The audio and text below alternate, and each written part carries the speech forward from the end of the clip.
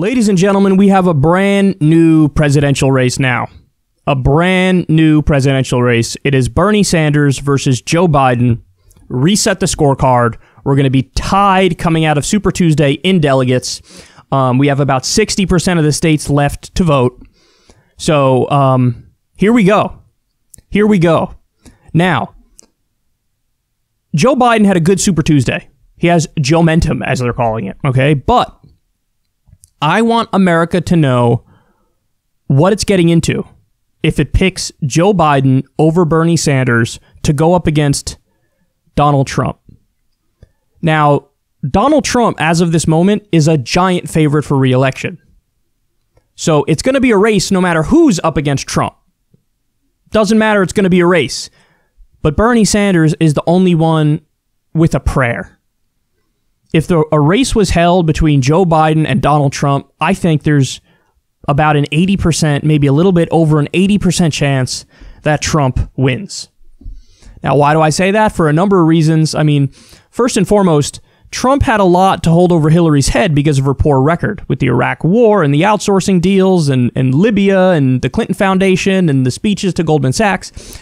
Trump had a lot to go after Hillary with, but keep it real. For all of Hillary's flaws, she's relatively quick on her feet. There's no denying that. Of all my criticisms, and I have many of Hillary Clinton, she's quick-witted. Like, she'll stand there and go back and forth with you. There's no denying that. Joe Biden, Trump has a horrible record to hold over his head, and also, he's not forming coherent sentences. So we have a lot of this to look forward to if it's Biden versus Trump. Friend, time friend, and she's a friend. She's been my friend in and out of public life. We hold these truths to be self-evident. All men and women created by you know the thing. Tomorrow's Superstar Tuesday.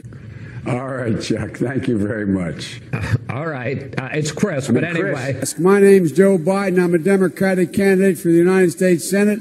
Look me over. If you like what you see, help out. If not, vote for the other Biden. I love this place. Look, what's not to like about Vermont? One of the things I'm proudest of is getting passed, getting moved, getting control of the Paris Climate Accord.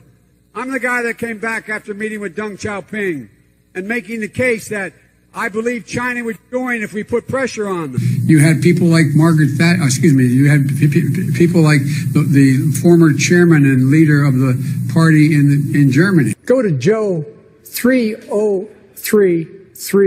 Watch what happened when those kids from Parkland came up to see me when I was vice president. They went into and some of you covered it. It's not that they don't want to help. They don't know quite what to do. Play the radio. Make sure the television, make sure you have the record player on at night. The phone. Make sure the kids hear words. And to get hot, I got hairy legs that turn blonde in the sun. And the kids used to come up and reach in the pool and rub my leg down so it was straight, and then watch the hair come back up again. They'd look at it. So I learned about roaches. I learned about kids jumping on my lap. And I've loved kids jumping on my lap. Honestly, that's really not even very funny. It's not. It's not. It's very sad. I've seen, and you're going to see him in a little bit as well, I've seen videos of Joe Biden going back to, that was a ghost, by the way. I'm just kidding. It was my foot that kicked the wire. Going back to 2016, Joe Biden is way sharper than what you just saw right there. Do yourself a favor. Go back all the way to 2012. Watch the YouTube debate between Paul Ryan and Joe Biden. And tell me he hasn't lost not just a step. Homeboy's lost like 3 or 4 steps. It honestly is sad to watch. He obliterated Sarah Palin in 2008. He obliterated Paul Ryan in 2012. He's also, by the way, a really good debater in those elections. Now compare that to everything that's gone on recently. Guys, I really take no pleasure in saying this. He has cognitive decline. He has dementia. And if the response is, yeah, but Trump has it too, is that really the kind of presidential race we want to have? A race between two people with dementia? And by the way, I think even if you try to make the case that Trump has it, it's nowhere near as advanced as what Joe Biden is dealing with. And again, I take no pleasure in saying this. He's not my preferred candidate, but honestly, that's irrelevant. I think the dude needs help. I do. This is very, very difficult to watch.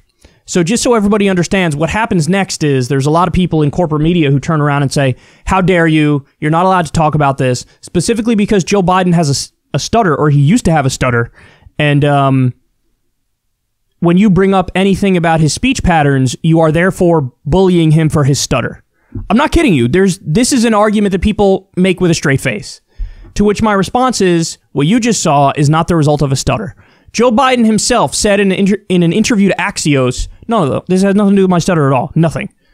This is, me, sometimes I'm struggling to find the words. And according to his campaign staffers, it always happens later in the day. Like, he'll be okay earlier in the day, and then as the day goes on, as you get closer to late afternoon and evening time, that's when it starts going.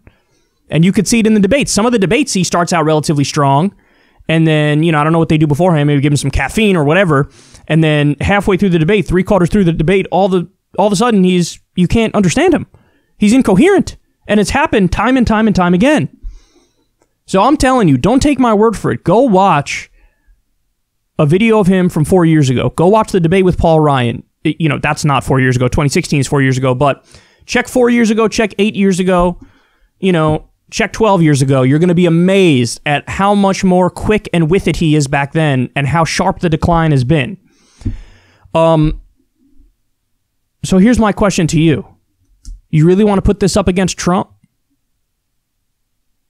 Now, I get it. There's a lot of people who are part of the Democratic establishment, not the voters, the establishment, who quite literally would rather have a second term of Trump than a first term of Bernie Sanders. That exists. So I'm not talking to them because they're lost causes. They represent their lobbyists, their special interests, the donors, and the billionaires. They're representing the corporate interests. So I'm not talking to them. They're a lost cause. What I'm talking to is the voter out there who even might consider themselves a moderate, a centrist. The voters out there who are like, I'm not the biggest fan of Bernie Sanders. Okay. But is this really what you want up against Trump? To the extent that you actually believe the most important thing is to get rid of Donald Trump, as we've heard so many people say, to the extent that you actually believe that, you cannot have Joe Biden go up against Donald Trump. Trump is a giant favorite in that race for a variety of reasons. Just so everybody understands, Trump is already going at it with Joe. And he's already showed his line of attack. He has now repeatedly said Joe Biden should be in a home somewhere. He said it at multiple rallies and speeches that he's given. Joe Biden, you should be in a home somewhere. He should be in a home somewhere. He's not all there right now. Somebody said on Twitter, Trump is going to go in the debates with Joe Biden, railroad him, call him Senile Joe, and then he's going to win in a landslide. I gotta tell you guys, man, with his mind in this kind of state, there's literally a debate to be had. Would you rather have somebody who philosophically disagrees with you massively, but is all there mentally, or somebody who agrees with you more philosophically, but is having severe cognitive decline? Who would you rather pick? There's a serious question there. That's not an easy question. Because, you could argue the cognitive decline represents a more clear and present danger than any kind of disagreement philosophically, even if that disagreement philosophically will have bad consequences. Will it be worse than somebody who is in the state that Joe Biden's in? Debate that amongst yourselves. But this is really, really, really bad. Joe Biden needs help. Joe Biden is unelectable. So this is my plea to people, even who might say, I don't like Bernie Sanders. Okay, but he's all there mentally. You could disagree with him, but he's sharp as a tack. So you cannot go Joe Biden. You cannot go Joe Biden. I don't ask this often. I don't know if I ask this ever. But I'm going to ask you to spread around this segment, share it with whoever you can, and also many of the other segments that we're going to do today talking about Joe Biden, I want you to share those as well. Because people need to know. I genuinely believe that on Super Tuesday, at least 20% of the people who voted for Joe Biden haven't really heard him speak over the last year or two, more than 3 minutes.